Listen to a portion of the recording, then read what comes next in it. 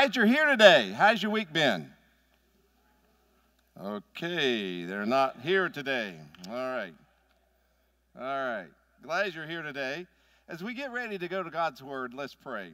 Father God, we ask that you take that which we're about to hear, and Lord, we want to apply it to our heart so that we are better servants for you, that we can love you more with our heart, soul, mind, and strength, God. So God, thank you so much. You call us out from the grave. All of us have found ourselves at times like a walking corpse. We're just existing, but we're not living. God, you have called our dry bones to be replaced with living tissue and sinew. You have poured your Holy Spirit in us.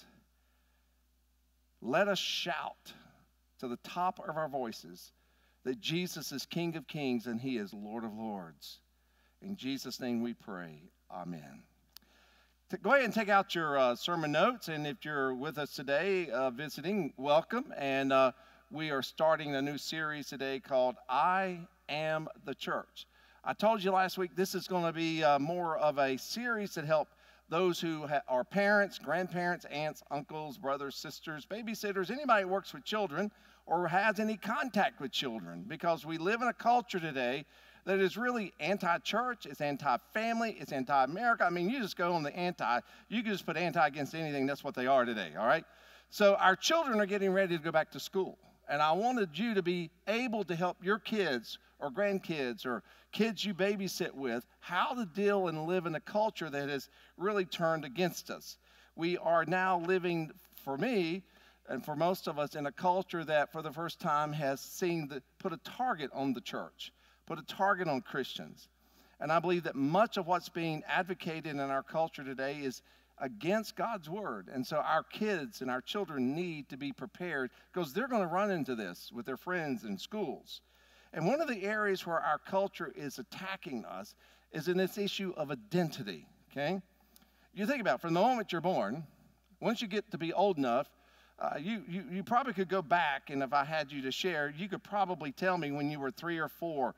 Kids immediately start playing with identity. They have these superheroes or comic book heroes. They dress up, they pretend. Believe it or not, when I was about 5, I hung a rope in my backyard and I pretended I was Tarzan. I would swing from tree to tree. It was good till I ran into the tree, right? And kids, we have this identity. And then I went on, Superman was my hero, and I thought I could fly off the roof, and I found out you can't do that, And so we always, and it's fun, and we do this. And as you get older, as you go through time, as you go into middle school and the high school, and then you go off to college, if you do, you're struggling. Why am I here? What am I supposed to do with my life? It's a big question that all of us battle with. What on earth am I here for? That's a question all of us have to face. And it affects everything about you, your health, your relationships, your stress level, your success level. Again, identity determines everything about us. And if your connection to God is profoundly influenced by how you see your own self, you may take a wrong path. And what I want to do today and next week in this issue on identity is help you learn how to choose the path that God has caused you to choose. Because the search for identity, as I said, starts when we are at a very young age, okay? And as I said, our kids are going to be going off to school, and Audrey's in year-round school. Their kids have already come back. And so I want your kids and grandkids prepared. And if you babysit, if you have any custodial care of your children, you need to know what to do, because they're going to ask you questions. You need to know the answers to them, okay? Because everyone who is responsible for children are going to be having to deal with this question. And the other question we have to deal with is this: what do we believe, and why do we believe this? I don't know if you know this. Your identity can be stolen. According to the United States Department of Justice and the FBI and the IRS, in 2019, 14.5 million Americans had their identity stolen. In 2020 and now in 2021, 1 in 20 Americans will have their identity stolen. You look around in this room, 1 in 20 of you, your identity will be stolen this year. Identity is a big issue. They can steal your identity and take out a loan in your name. They can steal your identity and deed your house over to themselves. So identity is important in our culture. And on top of that, Satan is trying to also confuse our kids with this issue of identity. And he works overtime to do it. On your notes, you'll see that I've given you just 4. I just picked these 4. I could give a whole bunch more, but these are the 4 top tools I think that Satan uses to try to confuse us and our children about identity. The first is the devil uses the opinions of other people.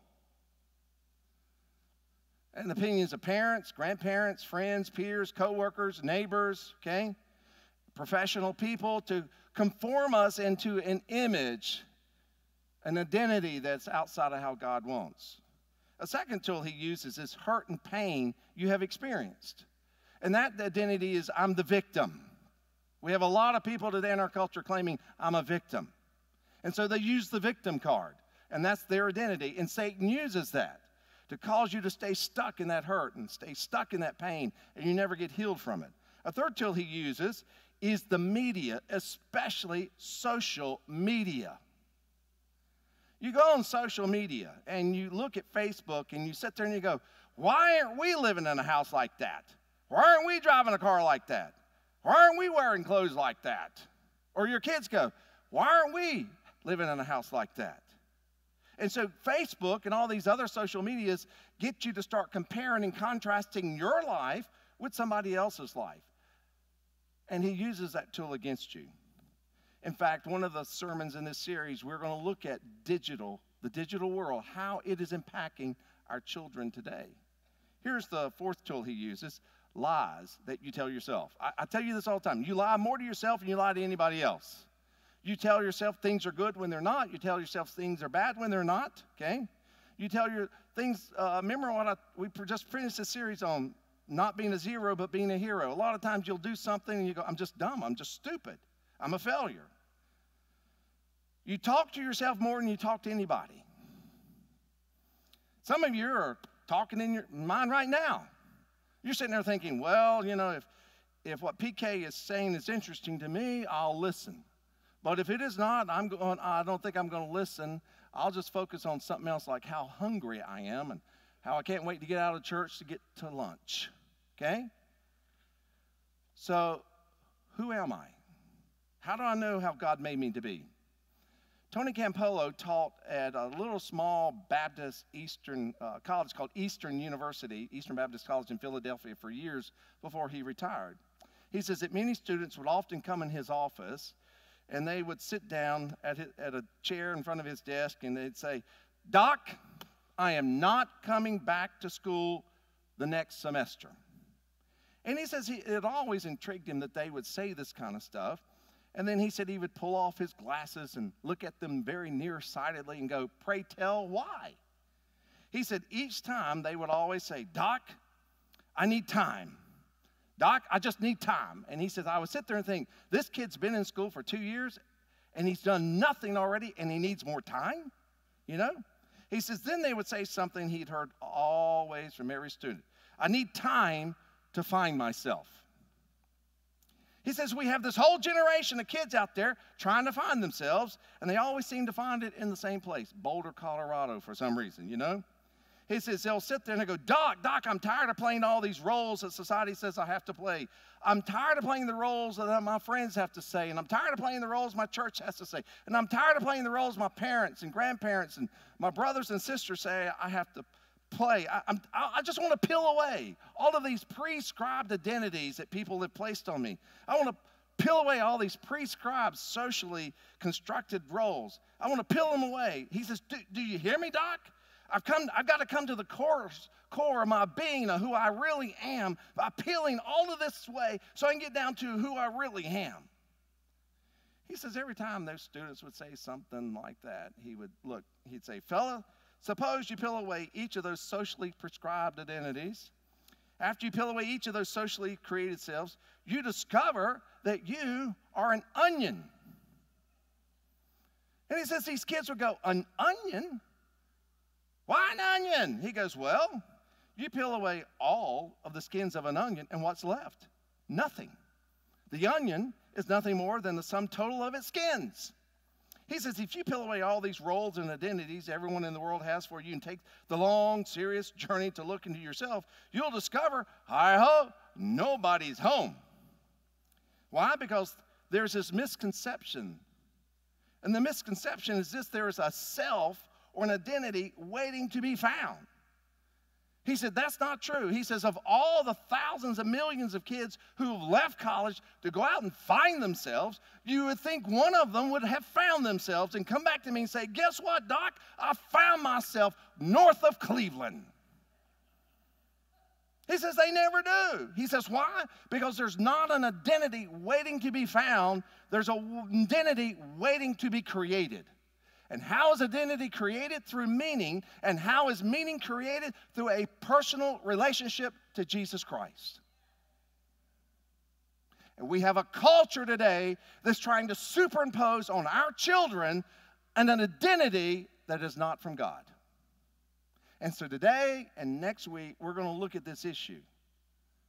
Because if we don't give them the right answers, if we don't help them, they will accept some prescribed identity that our culture and our world has for them. A philosopher by the name of Blaise Pascal said this: not only do we know God through Jesus Christ, but we only know ourselves through Jesus Christ. We only know life and death through Jesus Christ. Apart from Jesus Christ, we cannot know the meaning of our life or of our death, of God, or of ourselves. Identity comes from Christ. And that's not a new idea. It's been in the Bible for thousands of years. For example, look at Colossians 1:16. It says this: everything, absolutely everything, got started in Christ and finds its purpose in Him. So the only way you're going to know who you are and why you're here is have a personal relationship with Jesus Christ. Why? Because you didn't create yourself. So you can't tell yourself what your identity is. Now, for those of you who like a little trivia, here's some trivia. The phrase in Christ is used 89 times in the New Testament, and the phrase in Him is used 79 times in the New Testament. We call ourselves Christians, but do you know how many times the word Christian is in the Greek New Testament to refer to us? 2 times. And I put it in your notes, Acts 26:28 and 1 Peter 4:16. God doesn't refer to us as Christians. He refers to us more as in Christ and in Him. And in fact, God's best description for us is not believers, it's not disciples, it's not followers. It's in Christ or in Him. And those 89 times in Christ is used, 35 times it tells you what your identity is. Now, I'm not going to talk on all 35. I'm going to just give you 4 of them today. So you better be glad you came today. That might have been a Sunday to do all 35, all right? You get 4, 2 today and 2 next week, all right? Look at Ephesians 1:16. It says this: it is in Christ. Circle that phrase, in Christ. It's in Christ. Paul's favorite way to describe us is not Christian, but in Christ. We find out who we are, that is identity, and what we're living for, that is purpose. Your identity of who you are and your purpose for why you are here, it can only be found through Jesus Christ. That's the only way.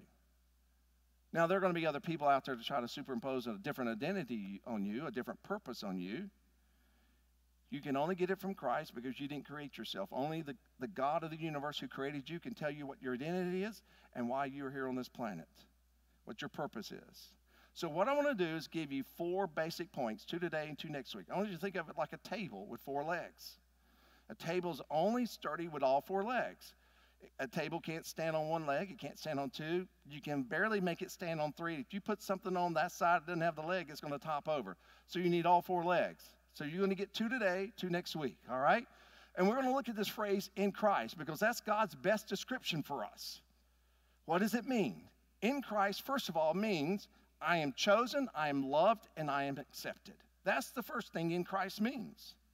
Now, all of us want to feel this way. All of us want to feel chosen and loved and accepted. You have been chosen by Christ. Look at Ephesians 1:4-5. It says this: in Christ, there it is again, God chose us before the world was made so that we would be His holy people. Because of His love, God had already decided to make us His own children through Jesus Christ. That was what He wanted, and that's what pleased Him. It says right there that God chose us. Now, I want you to notice something, okay? Look at the verse. God chose us when? Oh, you're weak. He chose us when? Yeah. Before he put the first star, before he made the sun, before he did anything else, he looked forward in eternity and he chose you. Before he made anything else. You see, the reason is he wanted a family. He wanted children. And so he chose us ahead of time, which means he had to create an environment, a universe that was compatible for us to live in, called planet Earth. That's why he created the earth. But before he made the mountains, before he made the oceans, before he determined how continents would be, before he said, let there be light, the very first commandment, he had already chosen you. Entertainer Garrison Kaler recalls the childhood pain of being chosen. He said, I was never good at sports. He said, always the teacher would pick captains. We'd go out on the playfield.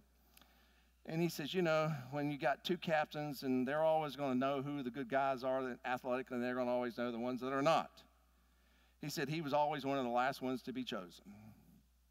He said they'd get down to the last two and they go, all right, you and you. He said it really didn't make a difference because neither one of them was that good. And he said, or if they couldn't decide, one captain would say, well, I'll take him if you take him. He says, it's embarrassing. It's shaming. It's shaming. He says, because I always wanted the captain to look at me and go, I want Garrison. But he never did that. I want you to know, before God said, let there be anything, he said, I have chosen you. That should put a little joy in your heart and a little kick in your step. If it doesn't, you are not in him.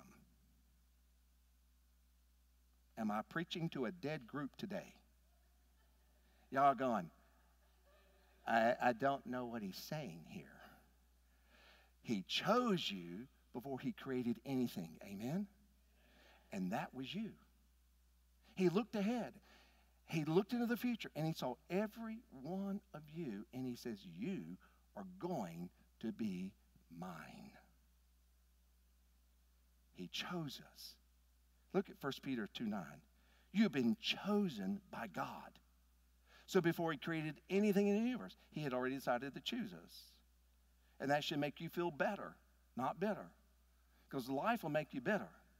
God says, I want this person to exist, and I'm going to choose them, and I'm going to use them to build my kingdom.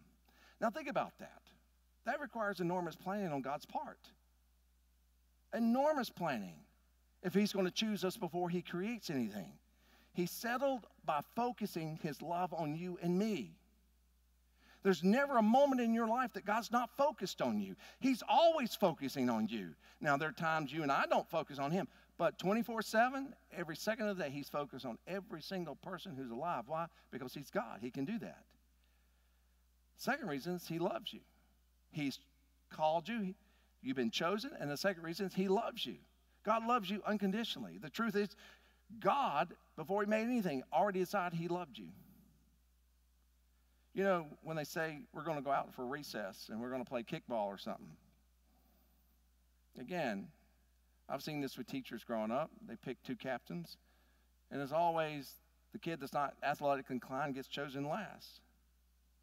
And if you're that kid, you're sitting there thinking as they keep choosing each kid, the group keeps getting smaller that's already been chosen, and you realize this is getting really down to the wire here, and I'm going to be the last one chosen.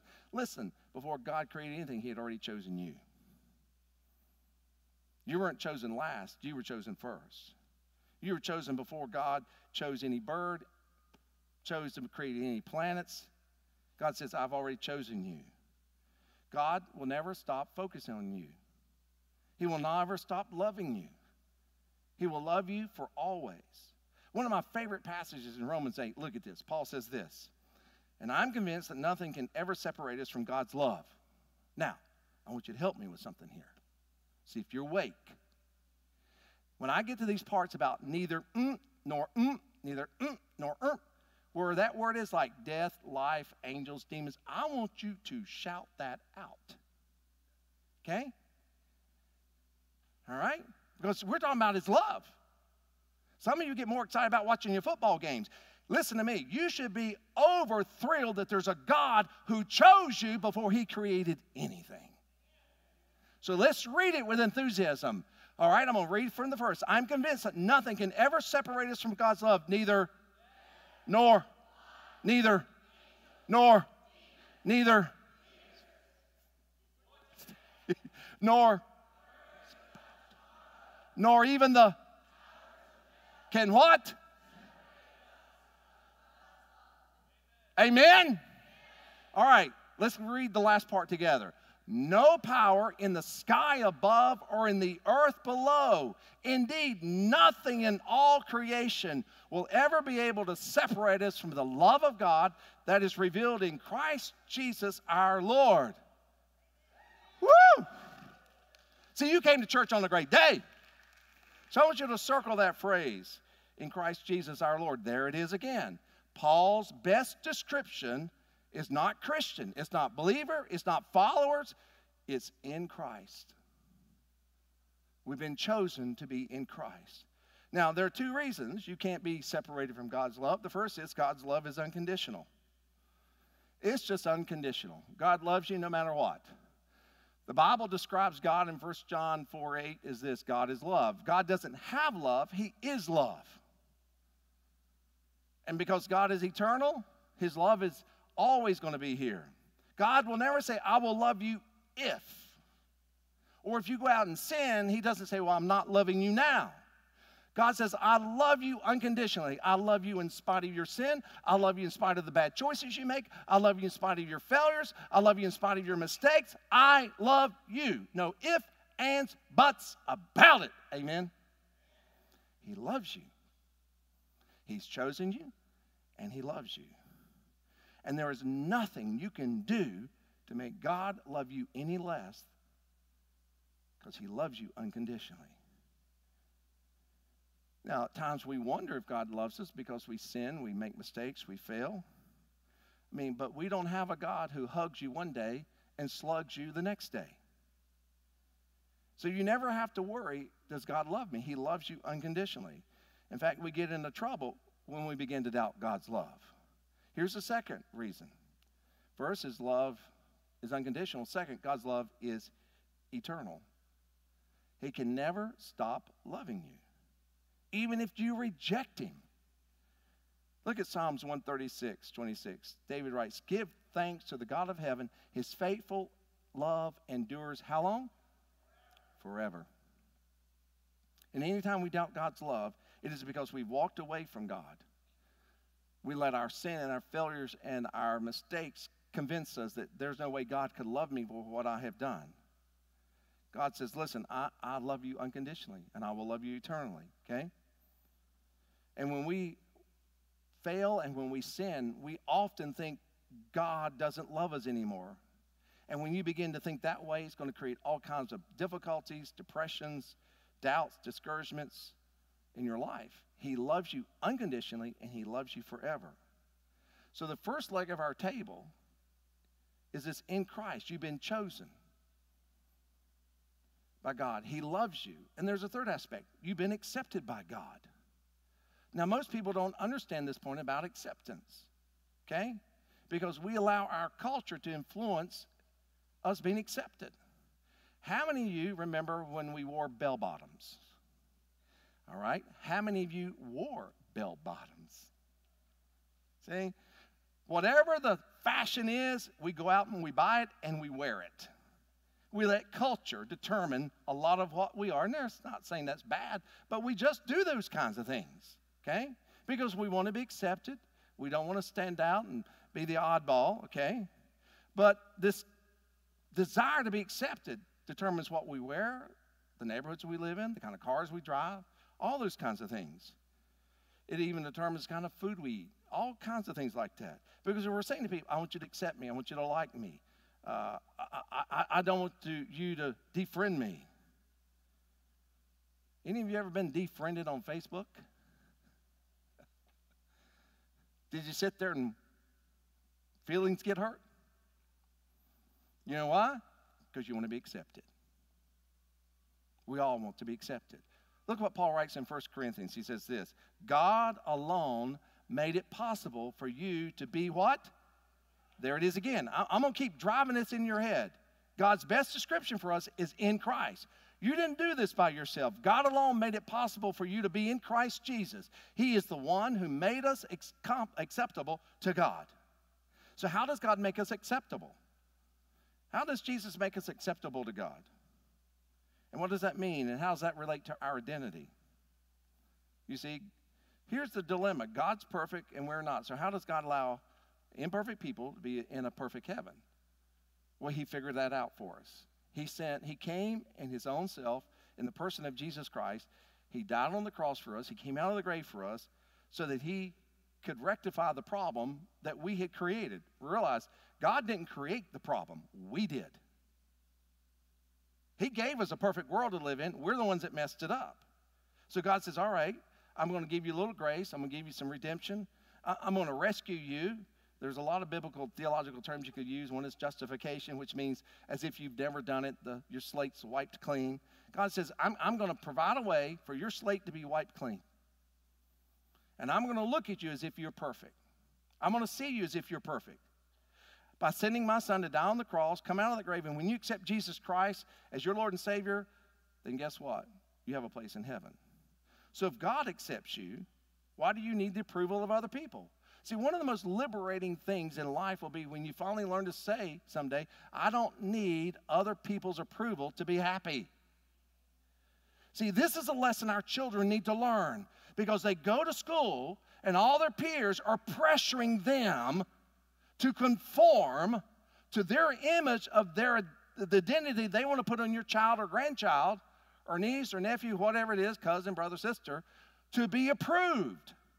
And this is why our kids give in. We need to teach our kids they only need the approval of one, Jesus Christ. They don't need anyone else's approval. That doesn't mean we don't rely on other people's opinions. The Bible says there's wisdom in the counsel of many, okay? But I don't know if you know this, but there are people that criticize me. There are people who can't stand me. They'll say all kinds of negative things about me. You know what? I don't spend 1 second of my life sweating over those people. Well, they're stewing and brewing and whatever, saying, I don't like Kelly Stanley. I'm going on with my life because I only need the approval of one. Why? I'm chosen, I'm loved, and I'm accepted. You've been chosen, you're loved, and you've been accepted. So live that way before your children. You must teach your children this point.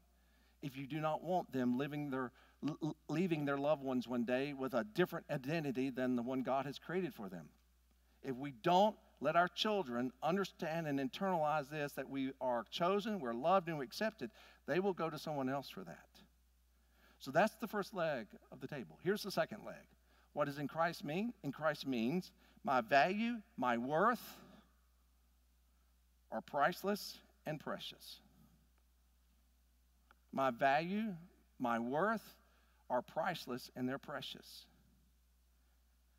You know, our culture is great at accepting you until you buck their systems. And if you do this, you'll be amazed how they'll turn on you. I'm always amazed how liberals are all about acceptance and love until they learn we're committed Christ followers. Then the animosity and the loathing comes against us.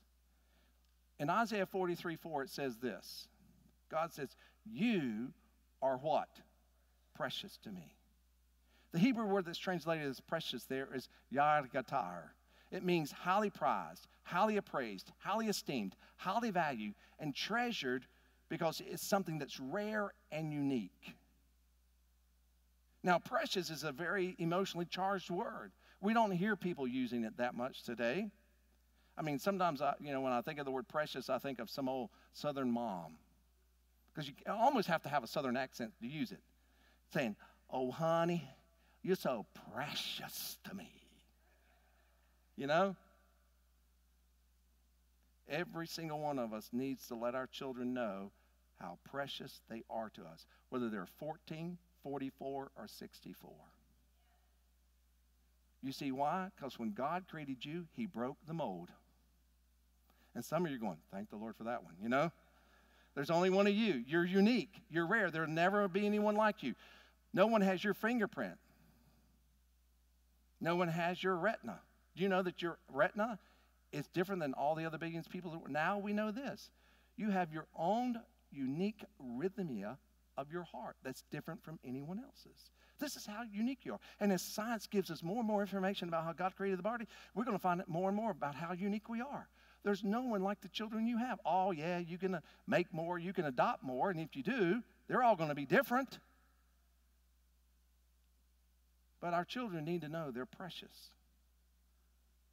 Everyone has a longing in their heart to be loved, to be treasured, to be esteemed and wanted. How much time do you spend letting your children know this, regardless of their faults, their failures, and the fatigue they bring you, or their sins, their spite, and the sorrows they bring to you?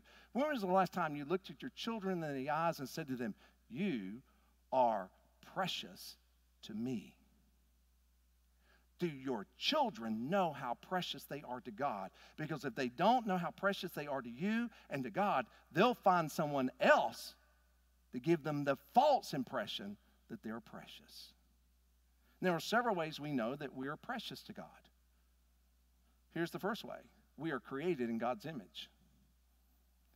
Every single person who's ever lived, is living, will ever live, is created in God's image, whether they come to Christ or not. Every single person is created in God's image. And we know this all the way back to Genesis chapter 1. It says this, then God said, let us make human beings in our image to be like us, and they will reign over the fish in the sea, the birds in the sky, the livestock, all wild animals on the earth, and the small animals that scurry along the ground. So God created human beings in his own image. In the image of God, he created them. Male and female, he created them. So all of us contain the image of God in our life. We're all made in his image. We all have the semblance of God in us. And as our identity is surely in this phrase that we've been created in his image, it's also connected to the phrase that Paul loves to use, in Christ. Now think about this. I had this little epiphany this week. Before we were in Christ, we were all made in the image of God. So what does that mean? That we're made in his image. Now this has nothing to do with your physical appearance, because God's not flesh, he's spirit. We all get caught up in this concept of the Trinity, Father, Son, Holy Spirit, is that there's three beings up there. There's not three beings, just one being, who's chosen to reveal himself in three primary ways: a loving Father, a sacrificial Son, and an empowering Holy Spirit. You have, just like me, I'm a husband, I'm a father, I'm a pastor, I'm a brother, I'm a pilot. I have all these different roles, and depending on who I'm with is the role I take. God has chosen to reveal himself in three primary roles: a loving Father, a sacrificing Son, and an empowering Spirit. You have three aspects to you too. You have your flesh, your spirit, and your soul. Value has nothing to do with what you do. It has to do with who you are.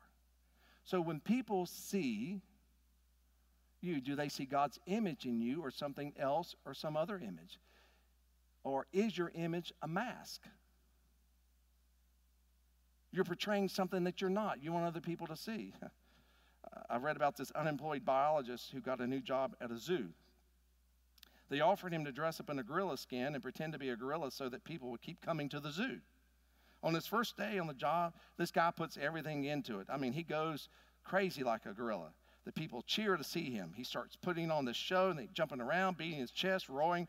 And then during one acrobatic event he was trying to do, he lost his balance, and he crashed through the fence and landed in the lion's cage. He lies there stunned. The lion roars. He's terrified, and he starts screaming, "Help! Help!" The lion races over him. He puts his paw on this guy's shoulder and says, "Shut up, we'll both lose our jobs."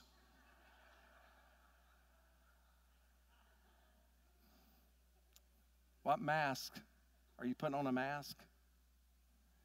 Do people see the image of God in you? You see, to be made in God's image means several things. I'm going to just list them quickly for you. One, it means we have emotions like God does. God's an emotional God. We have emotions because he does. That's one of the things it means to be created in God's image. Okay? God uses words like precious, loving, forgiving. He has emotions. Second, we have the capacity, okay? for rational thought. We don't live by instinct like the animals do. We have the ability to use logic and to process things. Third, we have the ability to have a personal relationship to Jesus Christ. And that means every single person carries this spark of the divine in them, this image of God in them. Okay? So this must become an unshakable conviction in you and in your children, because when you understand that you and every person has the image of God in them, that means we should all be reflecting whose image we are, God's. Anyone made in the image of God is a person, regardless of how functional they are, how good they are. It doesn't matter how even bad they are. God's image is still in every single person. And this is the driving force. You see, one of the emotions that God gave us is one of the characteristics that God's best known for in Scripture, compassion. The ability to feel sorry for people who are less fortunate.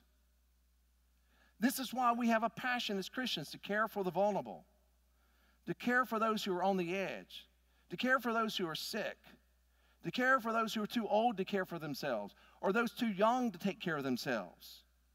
This is why we have this compassion to care for those who are incapacitated in their body or their mind or in their spirit, those who cannot even speak on their own, who can't even put a spoon to their mouth, who cannot change the clothes they're wearing, who cannot contribute to society. Part of being created in the image of God is it gives us the ability to have compassion for those who are in dire strait. Now, you won't get that from your biology class. You see, we're all stamped with the image of God, but you take your regular high school or college biology class, you're going to learn about a thing called evolution. Evolution says that nature sorts it out. Nature separates the strong from the weak and eradicates the weak. That nature, as if it has some type of intellectual capability, decides who are the strong and who are the weak. And that we are a product of an evolutionary process. And if that's the case, if we're a product of evolution, then why are we spending so much money on the weak? Why are we spending so much money on nursing homes and ICUs? Why are we spending so much money on orphanages? Why are we spending so much money on our senior adults and children born with horrible birth defects? If we are a product of evolution, evolution says they must die. And here's how I feel about this. If you believe in evolution, you need to walk up to that person in a nursing home and say, you need to die so the rest of us benefit from it. That's evolution. That's not God. And when you look at nature, you don't see animals doing this. I mean, if a lion comes across a young or injured gazelle, I've never seen a lion in a National Geographic special look at that gazelle and say, oh, you poor thing. Let me take you back to our pride and we'll care for you till you're healthy. No. What does that lion do? Kill it and they eat it. Now, I know some of you are animal people. Yes. To female animals, God gives a maternal instinct to care and for their young. And they will nurse them. They will protect them. We have this phrase, there's nothing like a mother bear, okay? But when that cub gets to be an adult, that paternal instinct leaves. That maternal instinct leaves. And you can watch National Geographic siblings that grew up together, became adults, will fight and kill each other. Their own mother will kill them for food. See, we believe that God loves all the children of the world. Red and yellow, black and white, they're all what? Precious in His sight. God created humans to be equal in value. We're different in skills and abilities and intellect, but we're equal in value. Yet if you go to our culture and you study evolution, evolution will influence your children. We're not equal in value. And one of the biggest contributors of racism has been evolution. Let me show you some quotes. Stephen Jay Gould is an evolutionist. He says this about the connection between evolution and racism. Biological arguments for racism may have been common before 1859, but they increased by orders of magnitude following the acceptance of evolutionary theory. The litany is familiar. Cold, dispassionate, objective, modern science shows us that races can be ranked on a scale of superiority.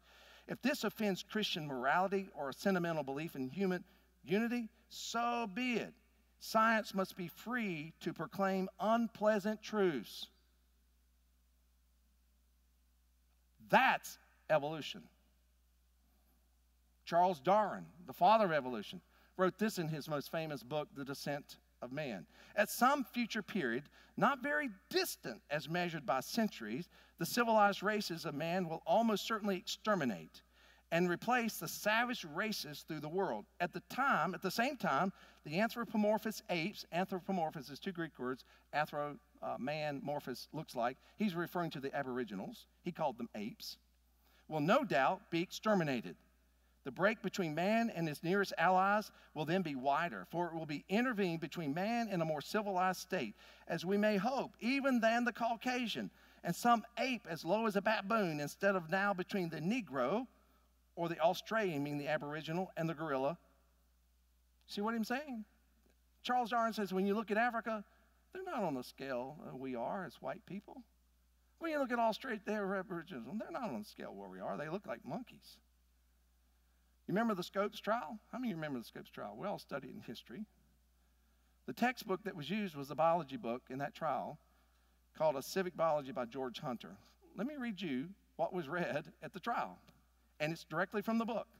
At this present time, there exist upon the earth 5 races, varieties of man, each very different from the other in instincts, social customs, and to an extent in structure. These are the Ethiopian or Negro type, originating in Africa, Malay or brown race from the islands of the Pacific, the American Indian, the Mongolian or yellow race, including the natives of China, Japan, and the Eskimos, and finally, the what? Highest types of all, the Caucasians, represented by the civilized white inhabitants of Europe and America. When your kids learn evolution, they will come to an conclusion that they are better than other people, because that's what evolution teaches and that's what it believes. Just recently, this past week, Fox News interviewed an evolutionary biology teacher on their show about this very thing. She teaches evolutionary biology at Harvard. And she got into trouble with her other Harvard colleagues for the statement she made. Here's what she said. The ideology seems to be that biology really isn't as important as how somebody feels about themselves or feels the sex they are to be. She said, scientifically, the science shows that there are only 2 sexes. There are male and female, and those sexes are designed by the kind of gametes we produce. She says, never in the history of science has science proven there's any other type of gender. Now, one of her other colleagues at Harvard who teaches evolutionary biology, a lady named Simone Lewis, here's how she identifies herself. She says she's a bluish feminist mermaid. I looked her up. She's not blue, and she doesn't have any fins. She has no gills, but in her mind, she's a mermaid. Now, in the old days, if you thought you were a mermaid, what did we do with you? Hi-ho, is off to the loony house you go.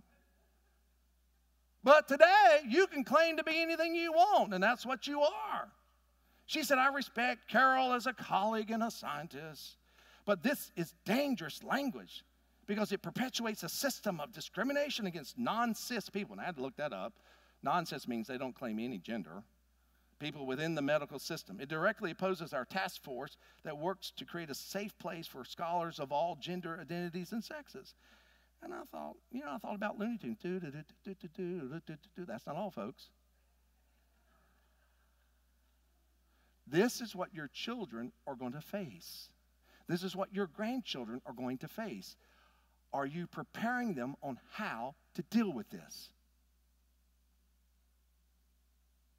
That our kids need to know they are precious in God's sight and they're precious in your sight.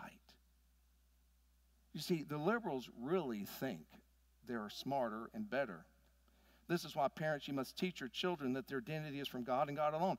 If you do not, then they may develop an attitude that people with Alzheimer's or dementia, or those who have a mental illness, or those who have cerebral palsy, or those who have an intellectual disability. We don't call it mental retardation anymore. We call it mental intellectual disability, or who have some physical disability or birth defect, or who are comatose in a nursing home, or someone who cannot read or write, that those people are inferior and are not of equal value. Or if your children have any of these symptoms, they may think they're inferior. Anyone who has any of these horrible conditions has the same value as anyone else. They're precious in God's sight because they're made in God's image. This is one of the reasons, parents, you must teach your children that their identity comes from God. This is why you must see and believe that their identity comes from God. This is one of the reasons we stand against abortion. Because the unborn bear the image of God. And we have raised generation after generation that the unborn are not even human. It's like cancer in my body, and I got to kill it. Millions and millions of babies have been eradicated and killed because of this thought of evolution. This is why it perpetuates. This is why it's in our school system. This is why it's all over our country. Because evolution teaches the strong survive, the weak are need to be killed and gotten rid of. And it's my choice to decide. Listen to me. Every person is created in God's image, and it's for God to decide, not us. No matter if the person you're looking at is doing something heinous or horrible or terrible or criminal or evil, and they deserve some form of punishment in our penal system for the consequences of their bad behavior. Every single person, even the very worst, are still created in God's image. And this is why we should never refer to another human being in degrading ways. The talk of human beings as animals, to call them names like dogs or cockroaches, to call them fools or idiots or undesirable, to use profanity-laced names or any deplorable, degrading name, is to speak against the image of God in that person. It is all. Anytime we speak in degrading terms of other human beings, even at their very worst, we're being blasphemous. Our identity comes from God. And I'm going to deal with this one later in this sermon on digital technology. But for now, let me say this. I'm very concerned because I've been on Facebook, and I'm appalled at the names and the language people who call themselves Christians are using on Facebook about other people. Some of them are very involved in their churches. Some are on their praise team. Some are leaders in their churches. And they're using every profanity-laced term to describe somebody else. Read my lips. You are sinning, and it's blasphemous because that person is created in the image of God. And when you denounce that image, you have denounced the Lord God of this universe. Watch your tongue. Watch your language. Watch the terms you use to refer to people. Our God will not be mocked. You see, the reason our kids use so much profanity today is because their parents do. They learn it at home. Emmy wasn't in Harvard. Yeah, she ain't going to Harvard yet, but you might, baby. I don't know. But when she was at Harvard and they had the COVID and they shut down everything, from that point on for the next year and a half, she never stepped into class again. Everything was online. She did everything online. Then she graduated. She had to go back for rehearsal. All the kids marched, and she said, you know, I forgot how much profanity kids at Harvard use. You cannot correct your children for using profanity if you use it too. That is hypocrisy, and they will see right through it. You see, part of what evolution teaches is that you're free to be me and choose your own destiny, determine your own identity. We must be careful, parents. Here's another way we know we're precious in God. First, we're creating God's image. Second, Jesus died for us. He died for us. God came in the person of Jesus Christ. He lived a perfect and sinless life. He died for our sin and rebellion on the cross. God could have just said, I'm done. I won't just let him die and go to hell, but he didn't. He came in the person of Jesus Christ, took our place, paid our price, paid for our penalty, and offered us eternal life. Peter writes this in 1 Peter 1. He says this, you were rescued from the useless way of your life that you learned from your ancestors. Notice, how? You learned it from your parents. You learned it from your grandparents. But you know what? You were not rescued by such things as silver or gold that don't last forever. You were rescued by the precious blood of Jesus Christ, that spotless and innocent lamb. There it is, circle the word precious. See, if you think the death of Jesus on the cross is precious to you, you'll watch your mouth, you'll watch your tongue. You'll watch what you say, especially around your children.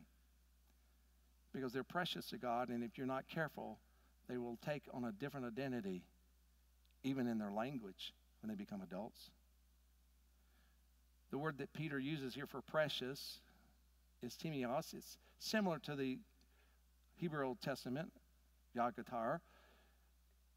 In addition to everything that old Hebrew word means, it also means this, priceless, costliness, meaning you don't have enough money. There's not enough money, wealth in this world to buy it. That's how precious you are to God. God says, I'm going to use something that's precious, highly valued me, the blood of my own son, to pay for their sin. That's how valuable, that's how precious you are to us. So not only have we been stamped with the image of God in our life, but Jesus shed his blood life for us because we're precious.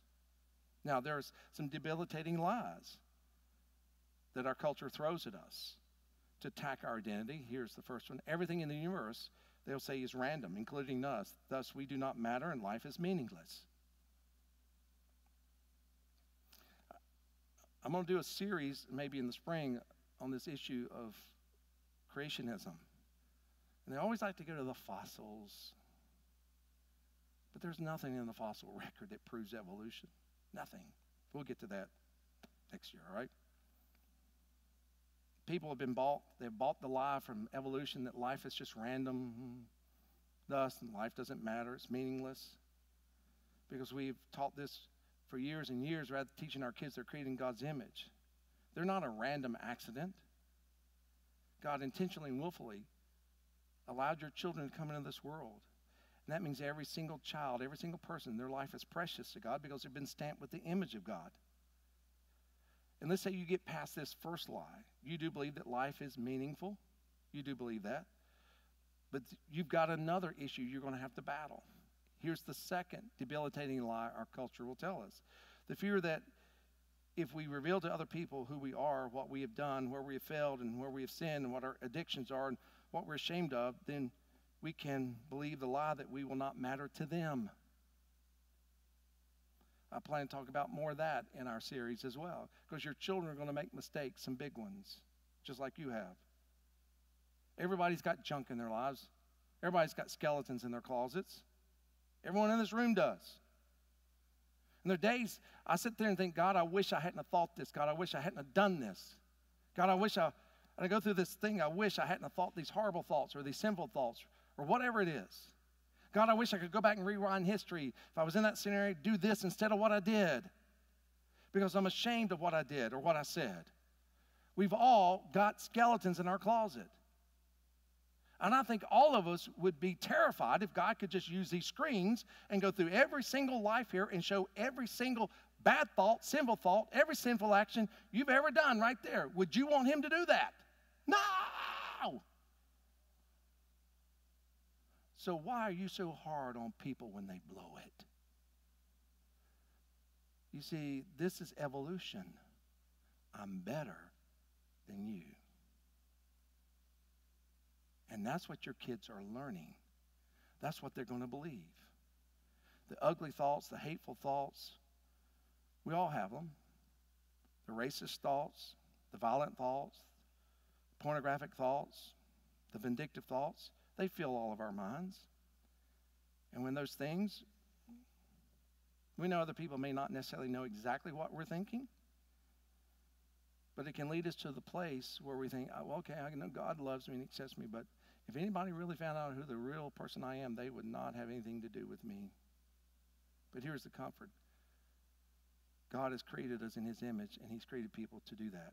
This is one of the reasons I want us to start Celebrate Recovery again. We had this ministry here. It was a very, very wonderful, viable ministry in our church of helping people start where they are, their faults, their failures, their mistakes, their addictions, whatever it is, and recover.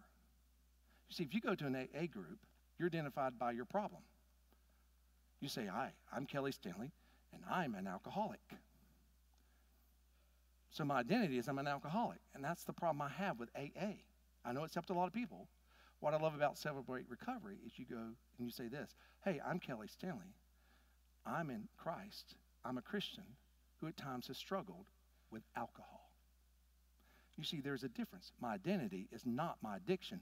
My identity is the one who is saving me from it. And we have people all around us who may not come in here for worship, but they would come to a Celebrate Recovery group and eventually get saved and become part of our church. So what I'm asking is some of you to put on your prayer cap and say, hey, I will take this and I will do it. I will train you, I will lead you, and I'll help you get it done. But if we're going to reach the lost, this is one of the best ways we're going to reach them.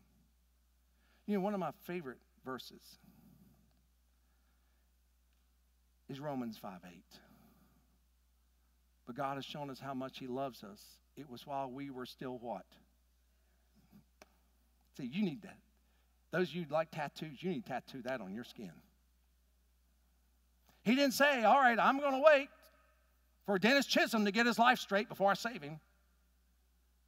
No, I'm going to wait for Lori Bailey over there to get her life straight before I save her. No, he knew. He looked at you. He looked at me before he created the first star, created anything. He says, listen, I'm going to give them away to come to me in spite of being sinners. That's how much God loves you. That's how precious you are to him. That's how much he has accepted you. And that's why you need to let the world really see the image of God that's in you. Because he's called us and saved us while we were still yet in rebellion against him. Paul writes in 1 Corinthians 7:23, you have been bought and paid for by Christ, so you belong to him. Do you know what the word provenance means? Provenance is an old word. It refers to place of origin. So in the world of value, provenance really matters. Whether it's in the world of antiques or jewelry, who had that jewelry, who owned that jewelry, how old is that jewelry, how old is that antique, whose house was that, whose car was that. Ownership matters. And value can be determined by how rare something is or who owned it. A gem dealer was strolling the aisles of a Tuscan gem and mineral show when he noticed this blue, violet stone the size and shape of a potato. He asked the vendor, how much do you want for that? He says, oh, $15.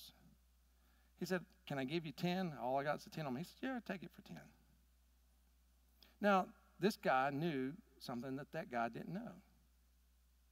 He went and had it appraised. Okay? The stone he bought for $10.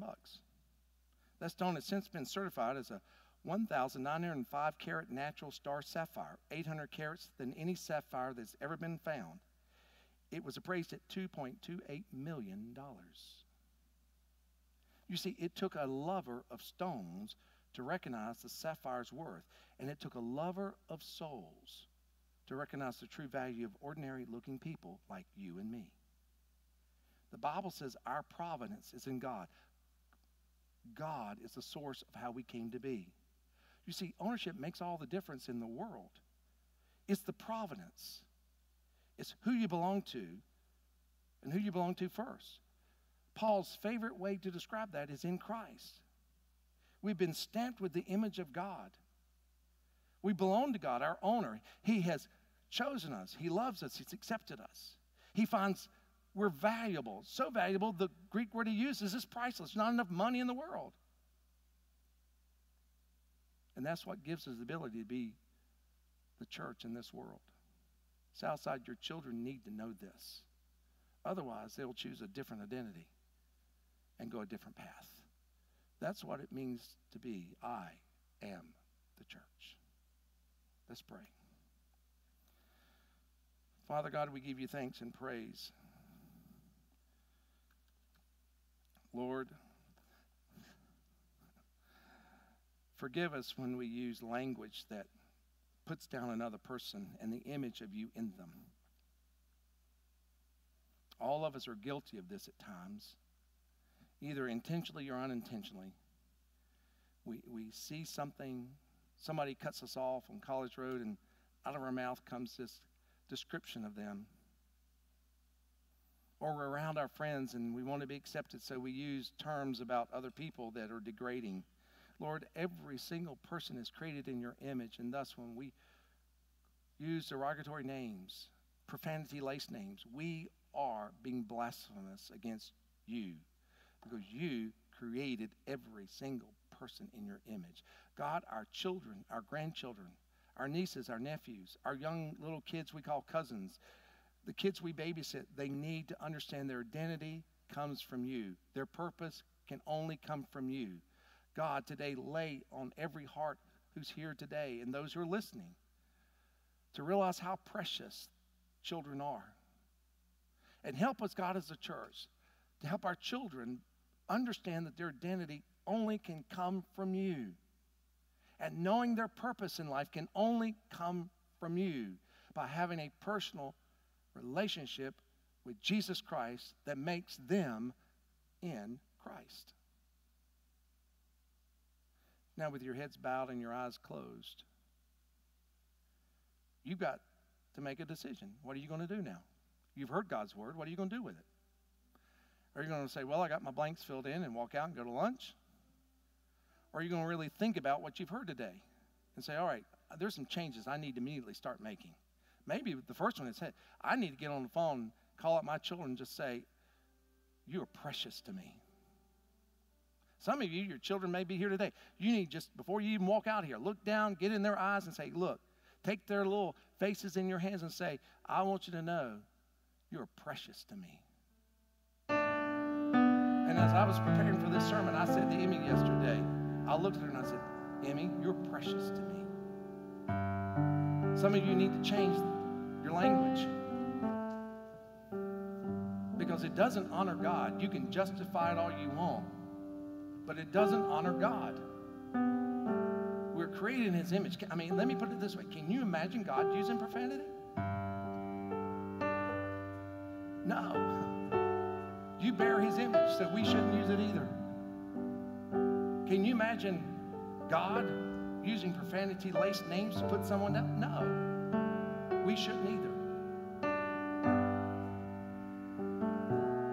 Maybe you need to decide from now on, when I'm around children, whether they're mine or my grandchildren or kids I'm babysitting, I'm going to help them understand that God has chosen them, he loves them, and he accepts them.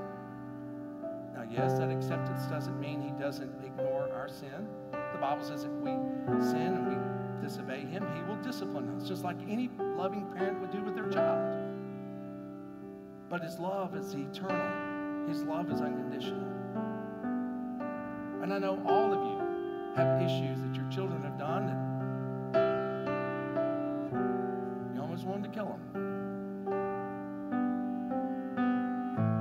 But do they know how precious they are to you? Let them know this week. If you've never given your life to Jesus Christ, that's where you start, in Christ. The only way to know your identity, the only way to know your purpose is you got to be in Christ. If you've never given your life to Jesus Christ, you can come down here and talk to me. I'd love to lead you in a process to come into Christ. Or if you need to recommit your life to Christ, there are things some balls you've dropped along the way. There's some mistakes you made. I'm not here to cast blame or cast fault. I'm just saying, hey, start over. That's the one thing I love about God. He lets us start over. You can't undo the past, but you surely can make a difference in the future.